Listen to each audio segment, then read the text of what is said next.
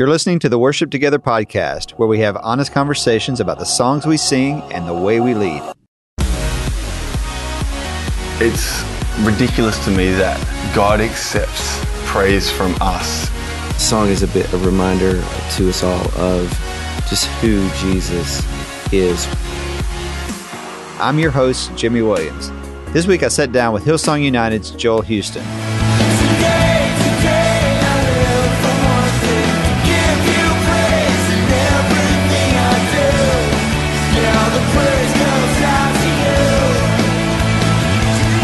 Joel has been a part of United since its earliest days and has seen the band go from being a youth band at Hillsong Church in Sydney, Australia, to one of the most influential bands in the history of worship music. He was very open and honest about the future of the band, how he avoids feeling pressured to deliver on the world's expectations, and what God taught him about finding his calling. It was a great conversation. But before we get there, let's go to Team Talk. Imagine worship anthem. Well, joining me today is Goody and Jessica. What's up, guys? Hey. Hello. Man, we were actually coming off like a pretty crazy week. Hillsong United's pre-order went up this week. I can't wait for everybody to hear this record. Man, it's so good. We spent some time, obviously, the last couple of weeks with Joel and the band, shooting some video. That's why we were in San Francisco. Yeah, that's right. We can now say why we were on the roof of the hotel in San Francisco. So we were spending some time with them, got to, one, hear these songs, but also see them do them in more of an acoustic way, which was really exciting. And so the first song, Wonder, went up today at Worship Together, and super cool. It really completely reinterprets the song. And I'm pretty sure in the first 14 minutes of the video posting, it had 18 or 19 shares and almost 100 likes. So that's pretty crazy. Well, we're excited for the church to see these songs and just excited for the band. Whenever there's a new United record, I think there's always a buzz around the office. I love the cover, too. Yeah, there's a couple of animated versions out there. Like the world is turning and the color wheel is spinning. So there's nothing wrong with your device if the world isn't turning, because there's some where it's spinning. There's a static world. Sometimes there's a static color wheel. Sometimes they're both moving. It's very creative. They're pretty cool, though. It is very cool. At one point, I was scrolling down my Instagram feed this morning, and I follow quite a few of those guys. But between everybody on their team and all the Hillsong channels, I had like 15 different versions of that thing. It was just one after another in my Instagram feed. Also this week, Worship Central pre-order went up for their new record. We're huge Worship Central fans around here. Music for sure, but also we just love what's happening in the UK. I mean, the exciting things that are happening there with the church. And Tim Hughes, who was at HTB in London in the last couple of years, has left there. They were sent to Birmingham. He's now a vicar, which is Gas Street Church in Birmingham, which is incredible. You know, worship leaders turned pastors. I don't know what to think about it, but it's a week cool. From today, we'll be sitting there for the album release party for that record. That's right, and shooting some video the day before. So so you can go to iTunes and actually purchase the pre-order. There's an instant grat track called Mercy Road that's up there that's super cool. But this music's amazing. Just great songs for the church on there.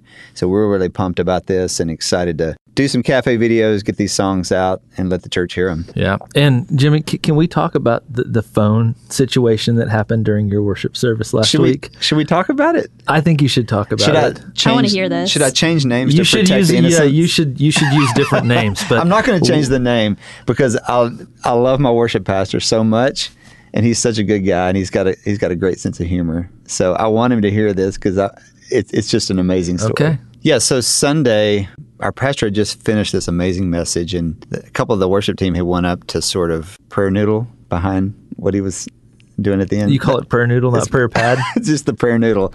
There's no That's what roadmap. we do. It's the worship team and the worship leaders, they move under the cloak of prayer during church. We've taught our pastor even, he'll just say, hey, could you guys noodle right here? All right. So anyway, we go up, and it's this really kind of serious time, and our worship leader, Wes, who is my brother, I love him so much, but anyway, he lays his phone down on a music stand, one of those metal, music stands, during this prayer, and he must have accidentally hit the Siri button. That's all I can figure out. Oh, no. This is not good. So, well, you know how in iOS you can ask Siri to call you whatever. Wes's is not Wes. So apparently Wes asked Siri to call him Big Daddy.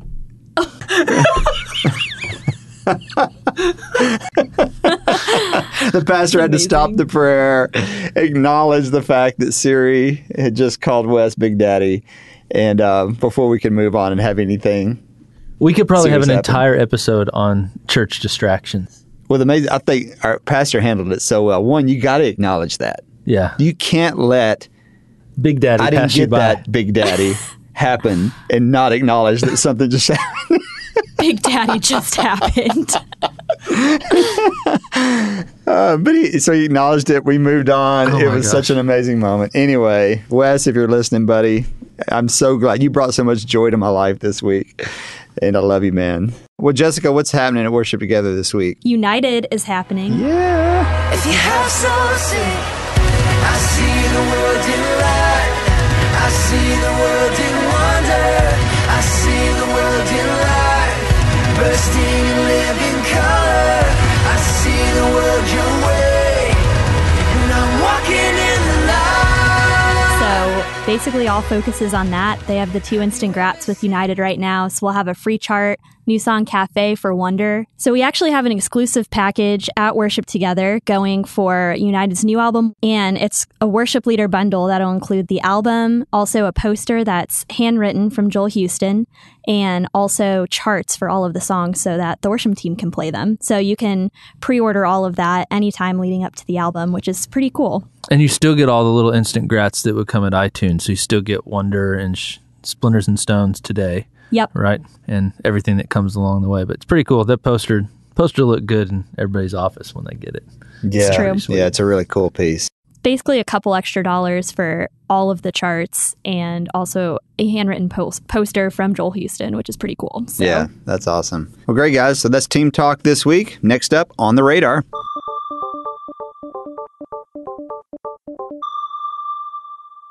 Welcome to On the Radar. This is the part of the show where we look at a song, resource, or trend we see emerging in the church each week. And this week, I want to talk about Do It Again. Promise still stands. Great is your faithfulness. Faithfulness. I'm still in your hands. This is my confidence. You never fail. This has kind of been in my head since we left Lift a couple weeks ago. It's the Elevation song, right? Yeah, Elevation was there leading, and I mean, I'd heard it, but like to experience that song live, and then Outcry came a couple days later to Nashville, and we saw it again, and like, song's just been in my head and on my heart ever since. Elevation did it that. again. Yeah, they did it again. No pun.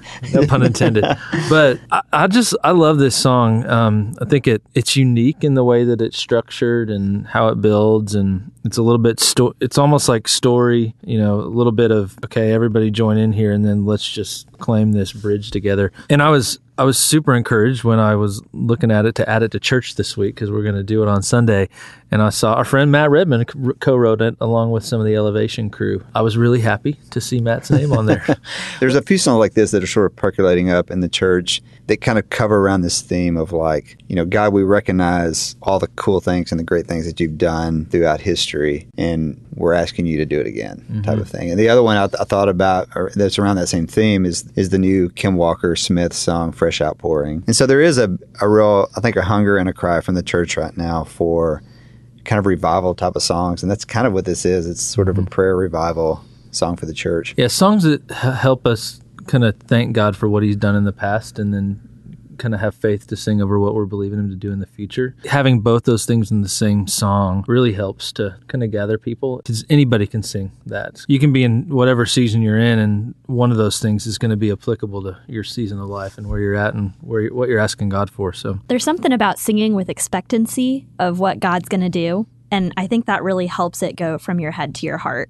Because sometimes, you talk about the things like God's faithfulness and that all the things are true that are said, but something about singing that and proclaiming that for your life, that he will do it again, or that he's coming again, or, whatever his promises are. I think there's just something about proclaiming that in song that really helps that sink down and help you actually believe it, at least for my experiences. Yeah. And we just loaded up lyrics, charts, resources at Worship Together, so you can actually go there and find the song added into your Planning Center set for next week. Yep, it's there.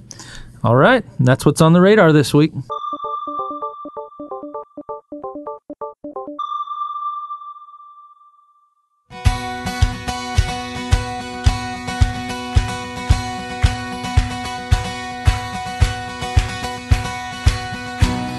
Joel Houston is a musician, songwriter, pastor, and leader of the Sydney-based worship band Hillsong United. Salvation sounds a new beginning as distant hearts begin believing. Born out of the youth ministry at Hillsong Church in Australia in 1998, United's music has gone on to reach hundreds of millions around the world with a message of hope and salvation. You carry us when the world gives way. You cover us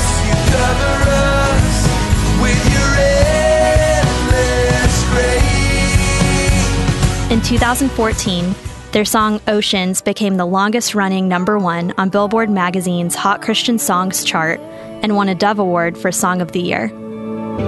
And keep my eyes above the waves. When oceans rise, my soul will rest in your embrace. For I am yours. You are mine. In addition to being the creative force behind United, Joel also helped plant Hillsong Church, New York City with Pastor Carl Lentz. Joel says that United's upcoming studio album, Wonder, was written to elevate the conversation, reawaken the soul, and lift our eyes to the wonder of the superlative truth. Fate holds nothing on the providence I know. No longer bound to things of wood and stone. When all I had to offer was my worst, you saw my heavy heart and loved me first. Your beauty staring down my brokenness. You chose to throw your heart into the mess. Compassion crashing down upon my bed. You were there all this time, like a river running through my failure. You carried me all this time, like the splinters buried in your shoulders. You carry me now. Hallelujah. If ever now my heart cries hallelujah. If ever now in the wonder of... Joel, thanks for joining us, man. Thank you. Man, we should probably let people know that we just finished up an entire day of video shooting. So I know you're completely tired, man. Yeah, I know, it's fine. I mean, I'm feeling good. I was just saying, I'm like, the coffee's just starting to kick in. So yeah, I'm that's gonna good. talk loud and fast. And you guys just flew in.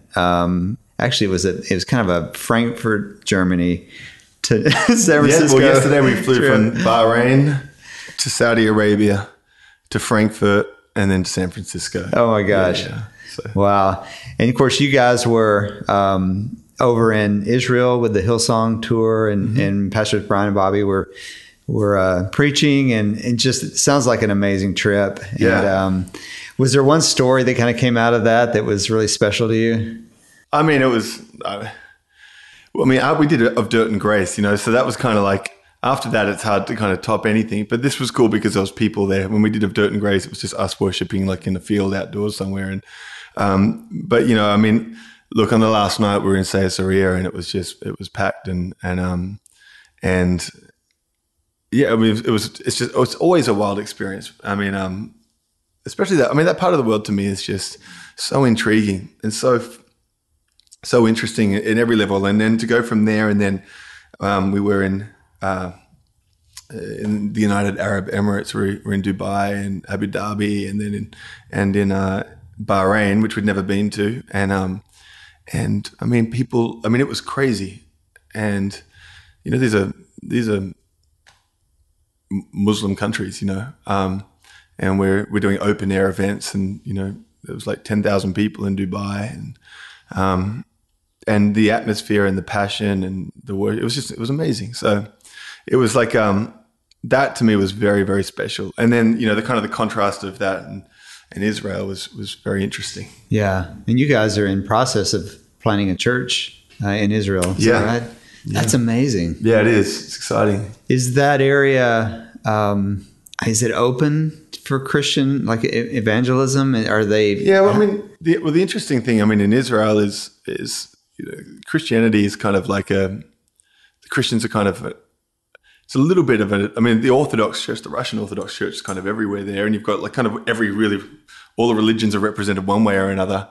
So I think people are very open to it being a place of faith. It's the Holy Land, you know, everybody's kind of wedged in there. I mean, anyone who's been to Jerusalem, it's just amazing because you have just kind of these three cultures of faith kind of all in the one spot, claiming the same kind of hill. And that's no coincidence because it's all part of the same story. It's just people are kind of running with different versions of it. And I think for us, you know, even when you are there and then you read kind of the story of what Jesus actually said while he was in Jerusalem, while in that kind of time right before he died and just after, and then you look at the early church and what they were doing. It's kind of like the stuff they're talking about when it comes to Rome and even Jerusalem. It's like it's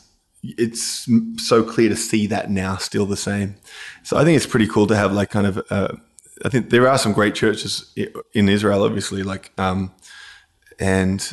there's tons of them. But I think to be in the mix there is kind of pretty awesome. So you grew up in church. Of course, your mom and dad planted Hillsong Church, and you just kind of grew up in it. And at what point did you start doing music? And United wasn't even a thing, I guess, until a certain time. But talk about that and just kind of like how you got into doing music, how you got into doing worship early on. Yeah, I mean, I think music for me was an outlet that kind of meant I didn't have to follow in my dad's footsteps. You know, I think when you grow up past as a kid in our church, it was just a lot of pressure. You know, you're going to do what your dad does when you grow up. You know, I'm like, no, I'm not. You know, like in fact, I wanted to do anything but. And I think you know, I didn't love music when I was a kid. I was more into sport and surfing and basketball and that kind of thing. And music felt like a kind of a bit of a just a hindrance and all of that. What changed, I think, things for me was my music teacher when I was about 14 just recognized that I was kind of not learning all the songs that he was giving me and I wasn't putting the work in. And one week he just said to me, he goes, okay, your job this week is just to write a song. And I remember looking at him and going, what do you mean? Like from nothing? Like, and he's like, yeah, just write a song, just make something up. And what was wild was, I mean, I remember racing home to the piano, which I despised, and all of a sudden just looking at this thing and going, hang on, like you can make stuff up. Like as in you can come up with, and it unlocked, I've always been into art and drawing and so forth. So I think there's this like different view. So at that point, like then the piano became fun. And then all of a sudden I realized that you could make up, rather than having to play songs that I didn't really like, I could learn how to play songs that I did like, and I could learn how to write songs like the songs that I liked. And that's kind of where music came into it. And so I started, you know, playing in bands in school and so forth. And then we had a band with Mikey was a part of it, a guy called Luke Munns, and a guy called Marty Sampson, who many people know.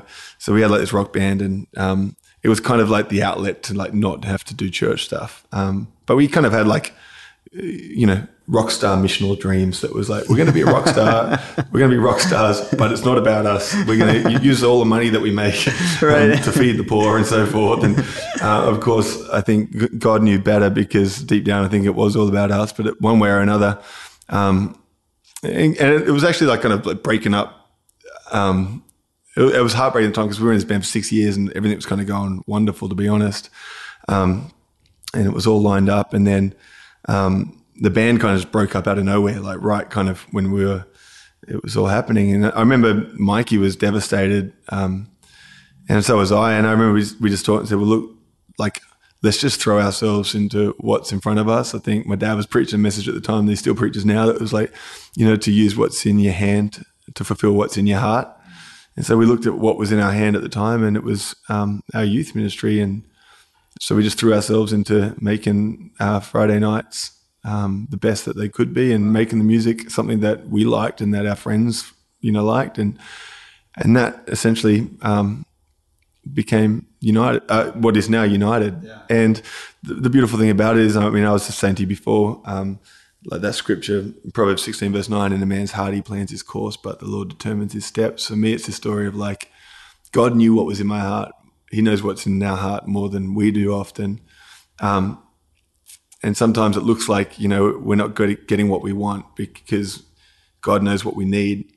But when you get what you need, you realize that everything you want and everything you never knew you wanted is in that as well. And I think that's what United's become. I think for us, it's been actually just a process of obedience. We'd never had these dreams. Like if you asked me at any time along the journey, even a few years ago, like how long we'd be doing this and what it would look like, it was kind of like, I don't know, we're just doing it now, like because it's what's in our hand.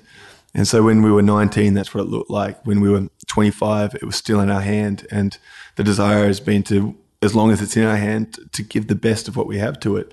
And so like I always say now, like I think every project, maybe this could be our last. And I don't know that. When we were all, none of us getting younger, Young and Free's doing amazing stuff, like Hillsong Worship. There's plenty of, like, we're all involved with that as well. And, there's songs for the church, and United's this thing that's actually just kind of been about the process more than anything for us as individuals and friends, and just people who are learning what it is to follow God and to give our best to Him, and to use art and music in a way that helps people grow in their relationship. And that's all we've ever done. So, we went into this project, like the one we've just done, Wonder, and it's just been a story of going, all right, we're going to treat this like it's our first album, like we've never done one before. We're going to treat it like it's our last, like we'll never do another one.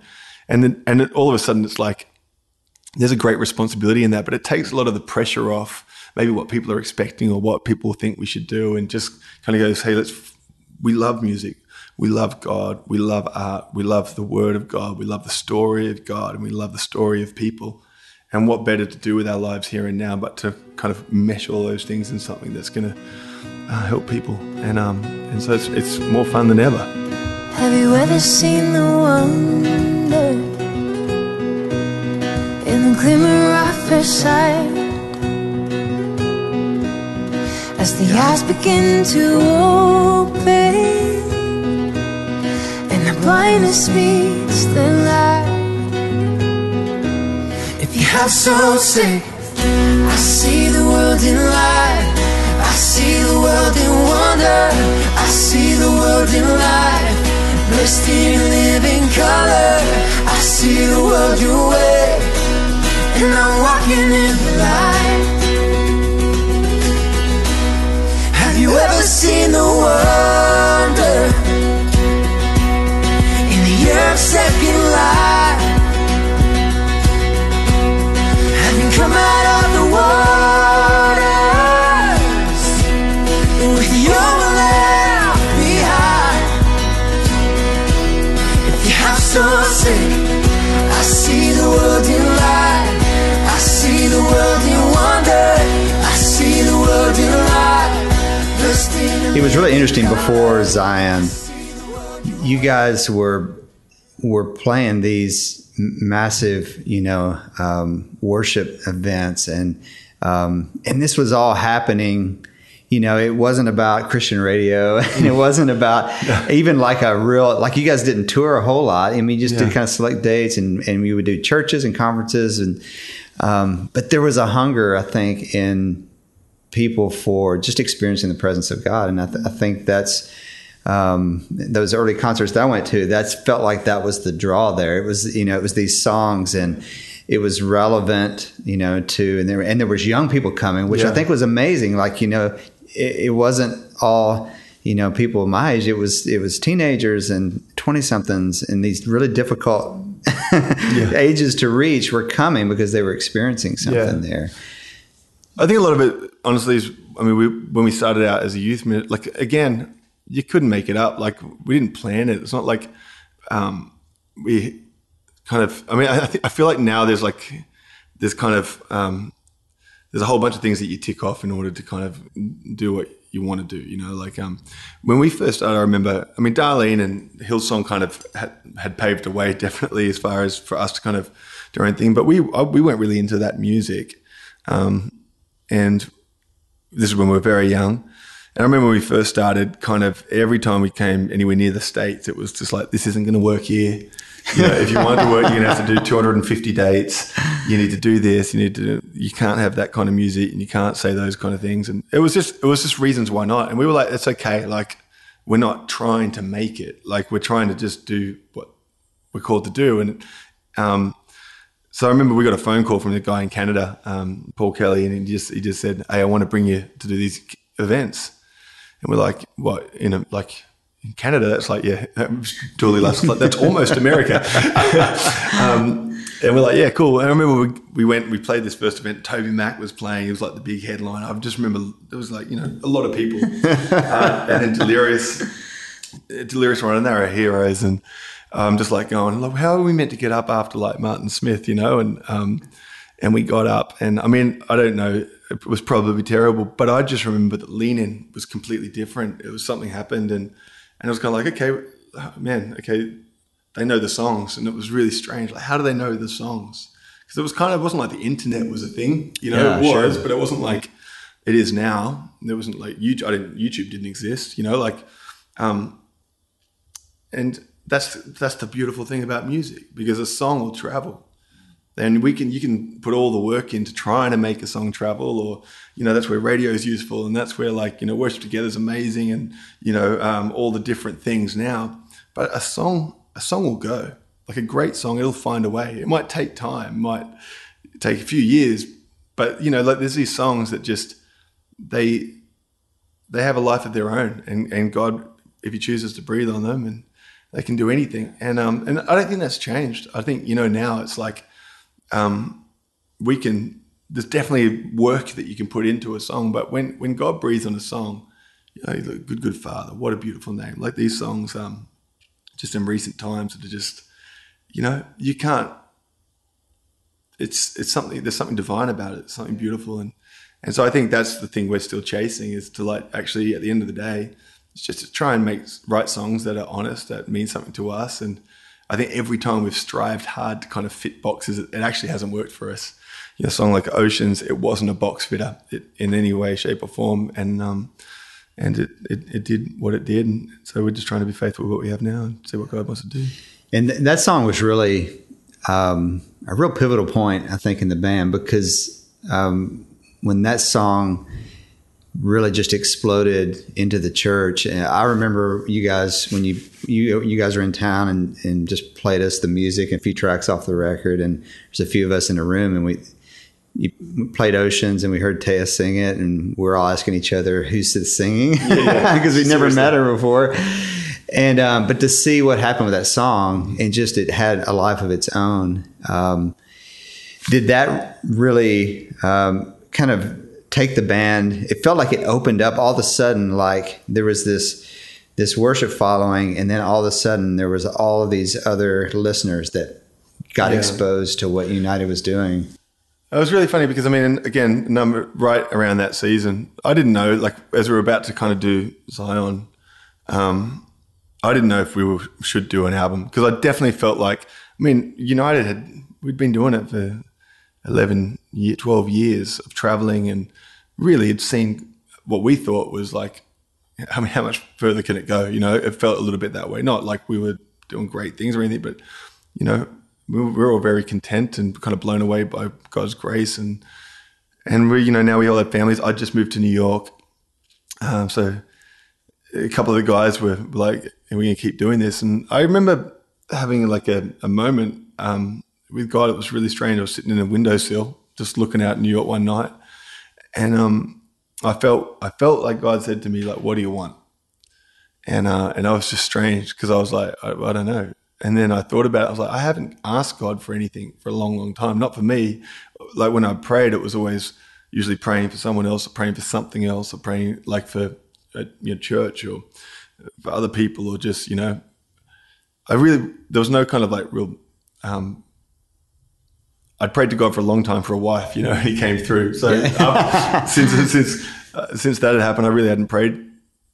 Like ask God, like from a dream point of view, like, when you're a kid, it's like, God, like, what do you want me to do? Like speak to me, do this, And I remember just saying to God, like, I want to know that your wind's at our back.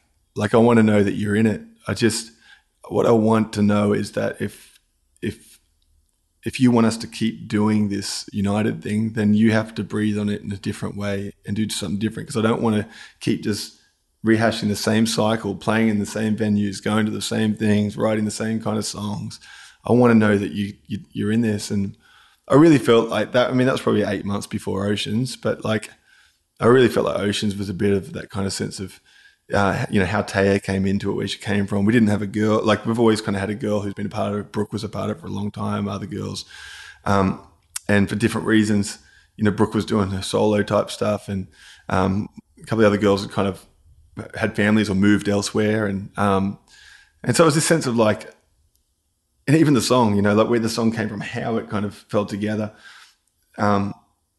We wrote a girl song without a girl in the group. And then, I kind of saw Taya leading worship, but she wasn't leading worship. She wasn't singing. She was just on stage, and she just had a presence about her. And I was with Brooke Legitwood at the time. I said, "Who's that?" And she's like, "Her name's Taya. She serves in the city. She works with like young people in there." And then she said, "Have you heard her sing?" I said, "Can she sing?" She's like, "Yeah, she can sing." And we went up to her afterwards, and I said, "Hey, like, do you want to come and do some BVs tomorrow?" It was like second last day of recording Zion. Hadn't written the lyrics for Oceans yet, but we recorded all the music. She came in, she sung some BVs. We said, "Can you come back tomorrow and sing a lead?" And so she turned up the studio and still didn't have any lyrics. And I grabbed Maddie and I said, "Let's go." I said, "We're not coming back until we've got the lyrics." And we went for a walk, and literally the lyric dropped out of heaven. Like as fast as I could type it in my phone, first line to the last line just dropped. And then even then, I think, she went in, she recorded it. I remember us kind of going, wow, okay, that was wild. And it wasn't until afterwards as well, probably the same time as you, like listening back to the record, and it was like, there's something on this and I can't explain it. And it just felt like that whole thing to me was like just God answering that prayer of like, hey, like, I just want to know you're in it. And then the last few years have just been crazy, because it's been just a different season for us, and lots of different doors, different kind of avenues and people. And yeah, you show up like, Good Morning America. And, it's amazing that this is a worship band that's getting invited into. But I'm not satisfied like with any of it, And that's like, having said that, of course I am. Like, I'm very content and like blown away. Like, it's not about more. For me, it's just about knowing that God's in it. Like, and so, with this project, it's the same story. It's like with Wonder, it's like, I don't want to just keep doing it. If we tour again, there's plenty of other people doing amazing tours, like you look at the schedule and there's people going everywhere. And it's like, I don't want to just be another thing like in that. Like, I'd rather just be at home and be building our church and doing that. Or there's no shortage of things we can be doing. But if God is continuing to breathe on it and open the way, like, then man, we're all about it. And I know for all of us, like, we'll die in the process. And honestly, the greatest story of United has been the relationships we've built with each other, and this sense of unity, because we're all so different and our strengths are so different. Like, if you were to take even just the guys who sing, like Jad, JD, Taya, Crocker, myself, it's like we all kind of complement each other in the most amazing ways, like a puzzle, and in and of ourselves, like, I don't think any of us would be able to do anything like what we do, but together there's something really special that happens. Same with the music. And to me, that's how the kingdom should work, is how the church should look. And so I feel like super honored to do what we do, but there's nothing in me that wants to just like keep chasing more or bigger or better. To me, it's all about going deeper and wider in what God wants to do, and opening opportunities. That's why the Middle East was so exciting, because it was like, man, just the faith and the ground is so right. It was like, I don't know. So I don't know what the next season looks like. I don't even know what I'm saying, but I just feel like for all of us, like for worship leaders and so forth, I think so often we can look at the pathway that we think and think that's what we have to do. Like we have to write some songs, we have to put together a worship record, and we have to get our church to be into it, and then we have to pump that record, and then we have to get somebody to sign us, and then we have to get on radio, and then we have to, and it's like, no, stop. Yeah. Like just write songs. Like write songs that matter to you, and write songs that are honest, and that there's like, you know, you're bleeding into the songs the same way as Jesus bled into the cross. And I feel like if we do that in a way that's real, and then just care about the people who are in front of us, care about our teams, care about relationships, care about the story, care about representing Jesus well, then like, I just think God can do so much more than we think. And I think mostly what we do is limited to what we think God wants us to do. Yeah. And one of the most amazing things about you guys is, you know, you guys go out and you do these tours. You don't tour nearly as much as a lot of artists, you know, at the level you guys are at would tour, but you're very selective. And then everybody goes home and jumps right back into the church work that they left to go on tour. Yeah, and he's very, very happy about it too. Yeah, you know, that's the wild thing. So it's, you know, and I think that speaks to obviously how grounded you guys are in church and writing songs that people in the church can relate to and connect to and sing, but also those songs that translate outside of that. Yeah. And I think that's the exciting thing that we've seen in the last several years with worship music is that of all music and Christian music, the one you would least expect to travel and to be as open for people that are not Christians is worship music. It's amazing. And we see it in a lot of the data that we look at where, you know, the streaming things, Apple Music and Spotify, worship music streams really high compared to our, you know, Christian music overall. And so there's a real openness, I think, and the artisticness and how you guys have progressed with United is you're not just putting out just songs for people to sing, but there are songs that are really speaking to things that are happening in people's lives, and they're done in a way that's so creative. Yeah. Talk about just a little bit of the process, because I think it feels like with Zion, it sort of shifted in how you guys made records. I think, was the last record before that, the Live in Miami? We did After. Oh, well, there was Live in Miami. There was Aftermath. Yeah. Before that. And then when Zion felt like, and we talked about this a little bit earlier, like it's rare that bands actually record like this anymore, but you guys actually come together, spend a lot of time together writing. Yeah. All the musicians come as well, and you guys spend a lot of time working out just parts of songs, and it's really reflective of the music. But talk about that process a little bit, and you know, maybe with this last record, like how does it start, and what does that look like through the? I talked about Mikey earlier. You know, Mikey was the guy who really fell in love with music. We played in rock bands together, and then you know, he went. He really, I mean, with United, he's just a kid genius. He was like a 12-year-old guitar prodigy, you know, and when the band I was talking about broke up, I was like 19, 20 at the time, and he was like 16. And he kind of left school and to pursue music, and then he was, you know, kind of stuck without a job, so to speak, and like and an education. And so, you know, he kind of just is an amazing guy, but he went off and played in a bunch of bands and worked with like incredible producers, like in the kind of mid 2000s. And he would come back and meet up with us with United and tour, and like we'd stay in touch. And you know, he was on Vans Warped Tour for years, and then in about 2008, you know, I think he kind of realized that, he's done that, and he just felt like passionate about worship again. Not that he ever lost it, but just he didn't want to be a rock star. And so he just said, "Oh, you know, I want to produce the records." And I said, "Bro, if you could produce the albums, it would be the greatest gift, because I have such a great relationship with him. We're best friends. Like I said, so he's done it since then. That was Aftermath was the first one he came back in, and Aftermath and Zion, Empires, and then this one now. And I love Mikey because this, you know, he's all about like just the the soul of it all and the organic. He cares more about the heart behind everything than kind of, than all the polish and so forth. And yet he works harder than anybody I've ever known. And he's just a perfectionist in the same way I am, in a different way. And the team all kind of rallied to him, and he cares more about people's, how they're feeling and how they're involved. So he includes people, even when they're maybe not the best. You could find someone who's a better player or a better singer or whatever. He's just all about making sure that people are feel included, and that's what we're about. And so he's just been awesome. And we always start, we write songs, kind of start writing songs probably about a year out from a project, and